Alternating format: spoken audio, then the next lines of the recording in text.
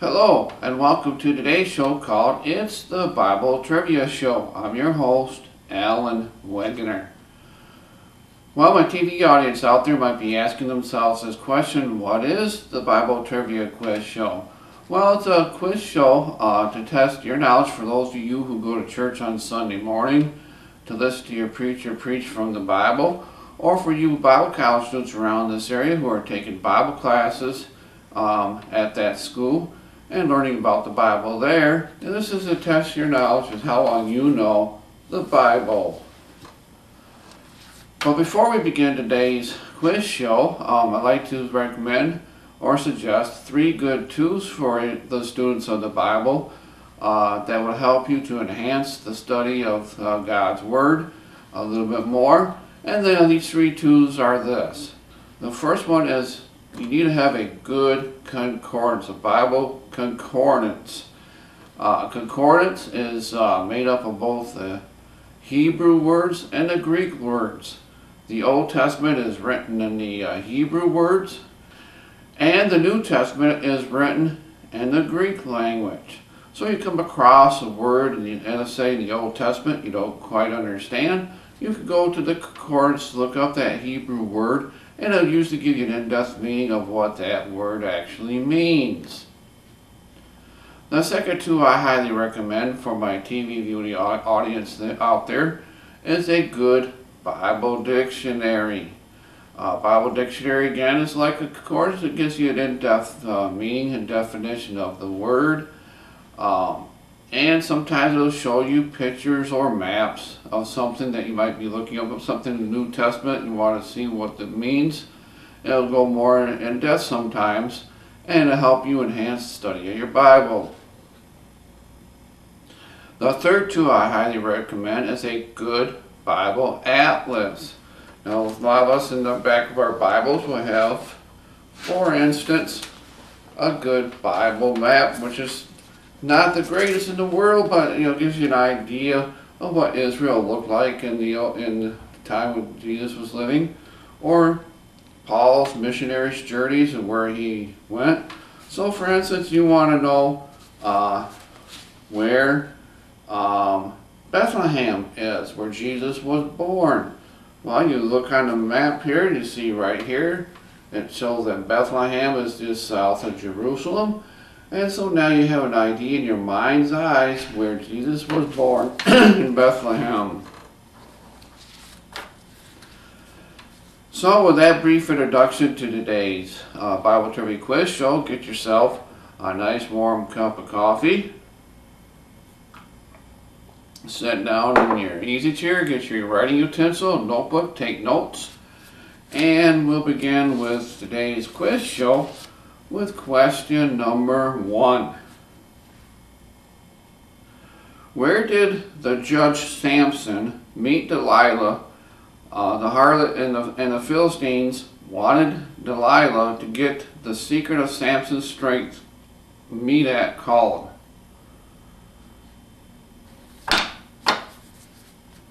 And we'll begin with question number 1. Where did the judge Samson meet Delilah, and the Philistines wanted Delilah to get the secret of Samson's strength at called? A. Endor, B. Samaria, C. Gaza, or D. Bethlehem? Well, the answer to that one is C. It is at the city of Gaza, located in the southwest part of Israel, where Samson met Delilah. See Judges chapter 16. And on the TV screen for my viewing audience out there, there is a map and location of where the city is located. Question number 2. What was the body of water named that Jesus walked on called? A. The Dead Sea, B. The Great Sea, C. The Red Sea, or D. The Sea of Galilee? Well, the answer to that one is D. See Matthew 14:25. It was the Sea of Galilee that Jesus walked on as he approached his disciples who were in the boat and had gone on before him. The Bible says, And in the fourth watch of the night, Jesus went unto them, walking on the sea. And on the TV screen for my viewing audience again, there's a map of where the Sea of Galilee is, and some pictures of it today.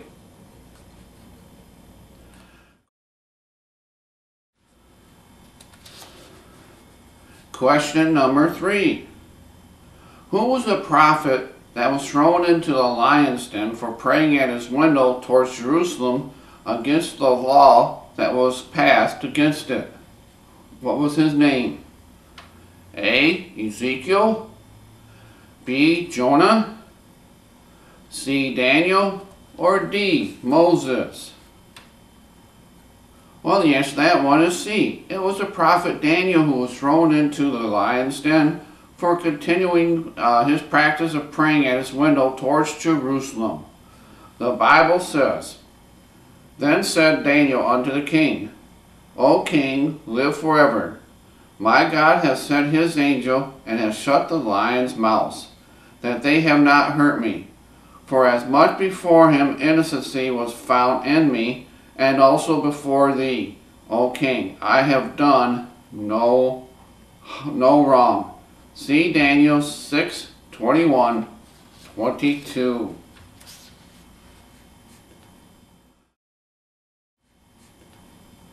Question number 4. Where was Jesus the Messiah born at? A. Jericho, B. Nazareth, C. Jerusalem, or D. Bethlehem? Well, the answer to that one is D. See Luke 2:17. The city where Jesus the Messiah was born at is called Bethlehem, and is located about 6 miles south west of Jerusalem. The Bible says this, And it came to pass, as the angels were gone away from them into heaven, the shepherds said one to another, Let's now go even unto Bethlehem, and see this thing which is come to pass, which the Lord hath made known unto us.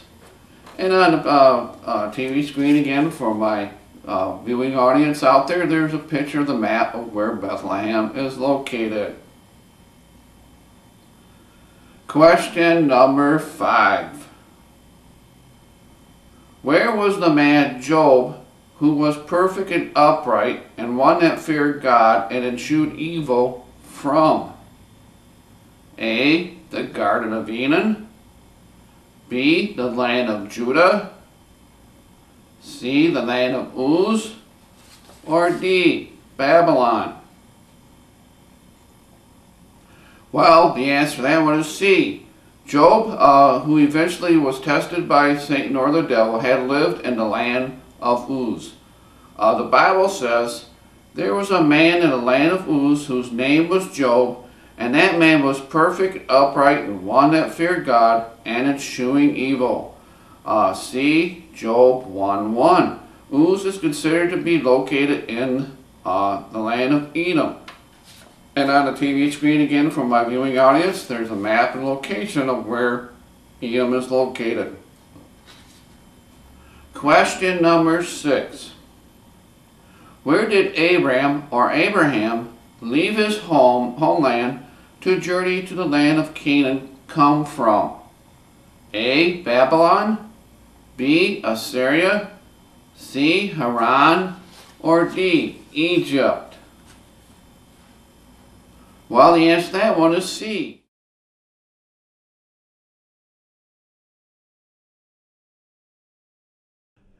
Abram was 75 years old when his father died in Haran, and he left Haran to Canaan.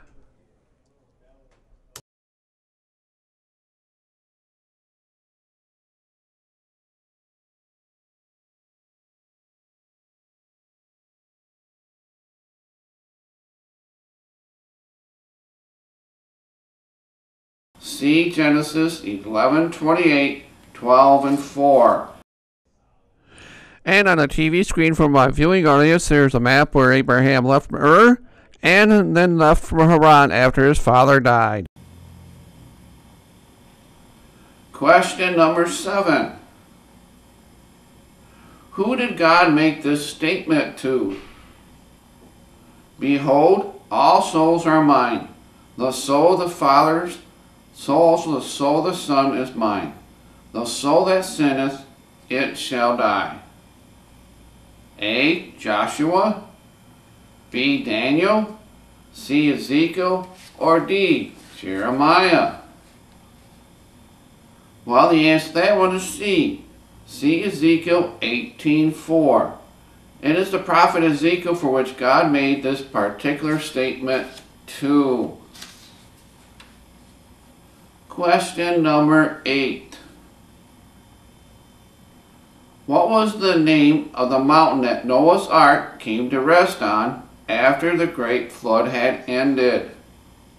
A. Mount Sinai, B. Mount Carmel, C. Mount Rushmore, or D. Mount Ararat? Well, the answer to that one is D. It was the mountain called Ararat where Noah's Ark finally came to rest at after the great flood. The Bible says, "And the ark rested in the 7th month on the 17th day of the month upon the mountain of Ararat." See Genesis 8:4. And on the TV screen for my viewing audience out there, again, there's a map location of where Mount Ararat is located. Some pictures of it today, and also some pictures of what Noah's Ark may have looked like after he built it and the great flood took place.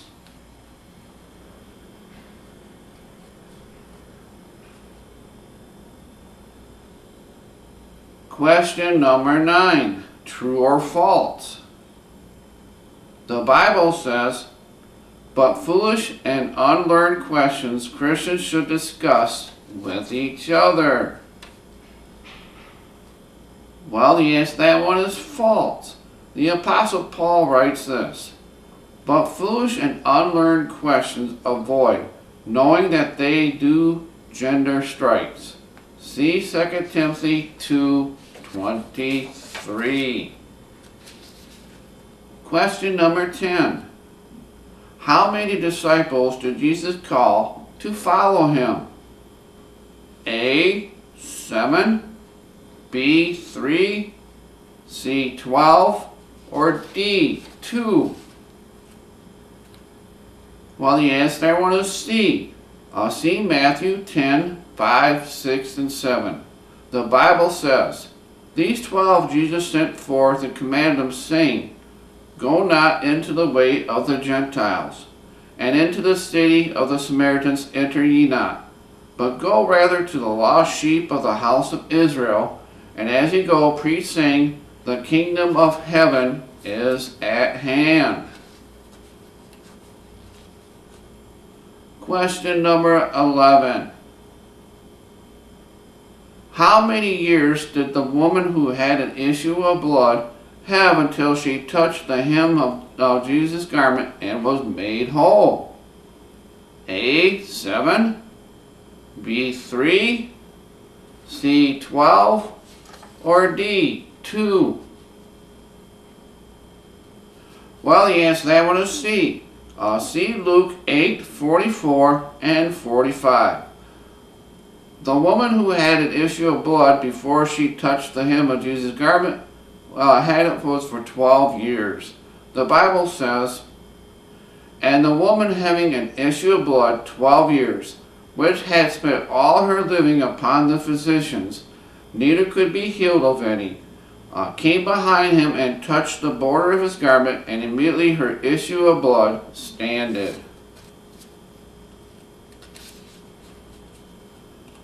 Question number 12. True or false? Jesus said, "Blessed is he whosoever shall not be offended in me." Well, the answer to that one is true. This saying that Jesus said can be found in Luke 6:23. Question number 13. True or false? Jesus said, "Blessed are the rich, for yours is the kingdom of God." Well, the answer to that one is false. See Luke 6:20. Jesus' correct words were these: "Blessed are the poor, for yours is the kingdom of God." Jesus spoke these words as a part of what is called the Beatitudes. Question number 14. Who was the man that Jesus called to for him to come down out of the sycamore tree as he was passing by? Was it to A, Pilate, B, Samson, C, Lazarus, or D, Zacharias? Well, the answer to that one is D. See Luke 19:5. The Bible says, "And when Jesus came to the place, he looked up and saw him, and said unto him, Zacchaeus, make haste and come down, for today I must abide in thy house." And on the TV screen for my viewing audience is a picture of what a sycamore tree looks like that Zacchaeus might have climbed up into to see Jesus. Question number 15. How many churches did John the Revelator see in his vision according to the Revelation chapter 1? A, 1, B, 3, C, 7, or D, 5? Well, the answer to that one is C. See Revelation 1:20. John the Revelator saw a total of 7 churches in the book of Revelation. The Bible says, "The mystery of the 7 stars which thou sawest in my right hand, and the 7 golden sticks. The 7 stars are the angels of the 7 churches, and the 7 golden sticks which thou sawest are the 7 churches." And on the TV screen for my viewing audience out there, there's a map of where these churches were located that John the Revelator was describing and talking about.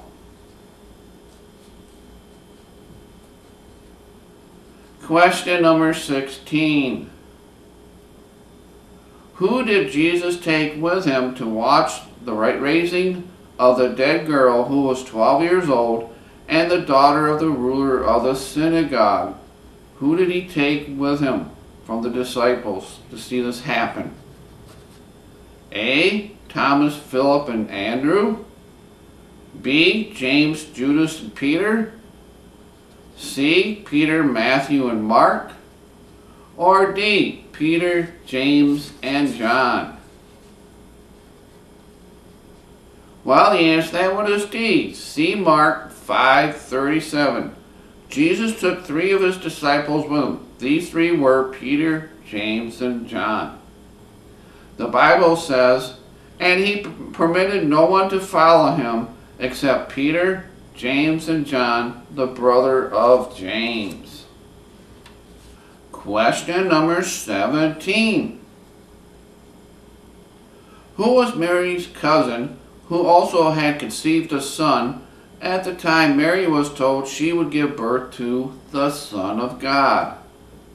Was it A, Martha, B, Priscilla, C, Elizabeth, or D, Ruth? Well, the answer to that one is C. See Luke 1:36.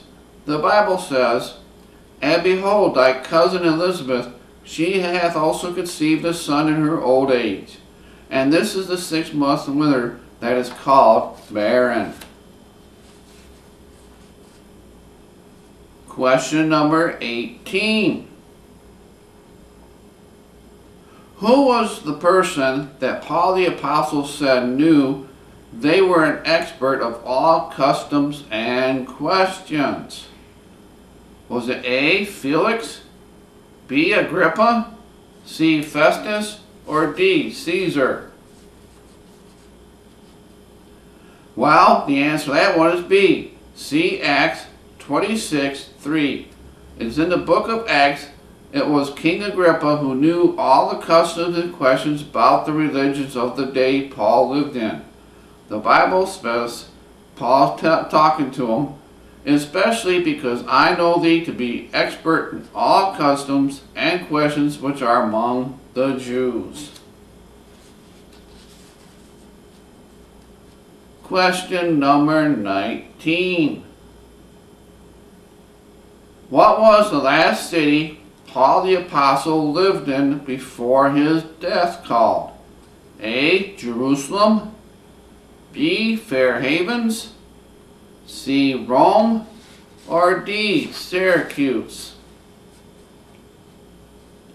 Well, the answer to that one is C. It was Rome, where Paul last lived under house arrest before he was executed by Caesar. See Acts chapter 28.